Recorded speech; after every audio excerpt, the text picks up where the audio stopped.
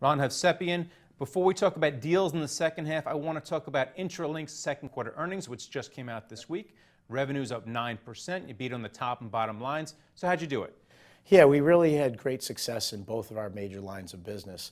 One is on the mergers and acquisition side of the business, our M&A piece, but what we're really seeing is really good growth inside and adoption of our enterprise business, which is really starting to show some good growth. We saw growth around 14% in that business, so we're really pleased to see the performance of that new line of business. All right, now let's talk about deals.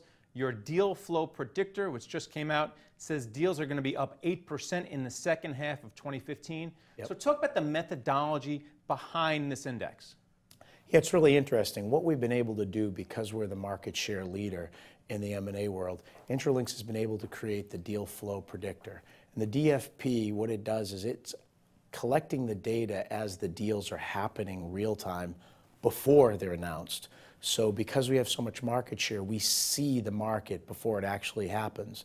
We've now aggregated that data, taken away all the names, aggregated into markets, geographic and some vertical, and we're able to predict what the next 6 months roughly look like in the market and beyond. And that's really what the Deal Flow Predictor does. And overall, it says deals are going to be up 11% in 2015 as opposed to 2014. So talk about the forces driving this deal flow. Yeah, as you can imagine, there's really two big factors that drive the deal flow. One is the overall environment for borrowing and the cash balances on the corporate enterprises balance sheets. Got a lot of cash sitting out there. The second part of it is we're all driving for revenue growth.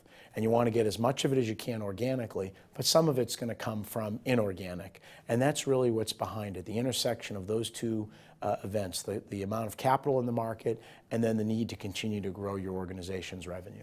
And which sectors are going to be strongest when it comes to M&A in the months going forward? Because a lot of investors out there want to know. Yeah. Surprisingly, or not surprisingly, high tech. So high tech will continue to see its growth. What we also see over the coming months is heavy in entertainment, media, consumer, and retail are the real big ones that we see.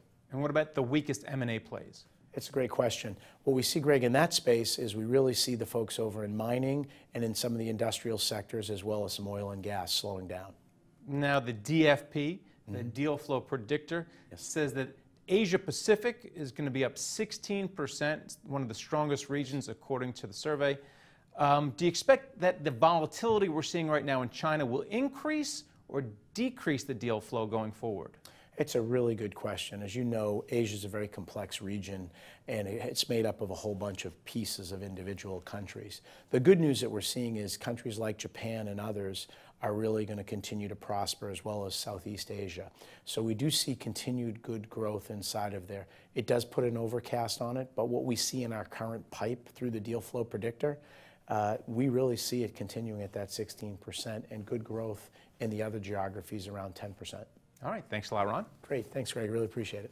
And thank you for watching The Street.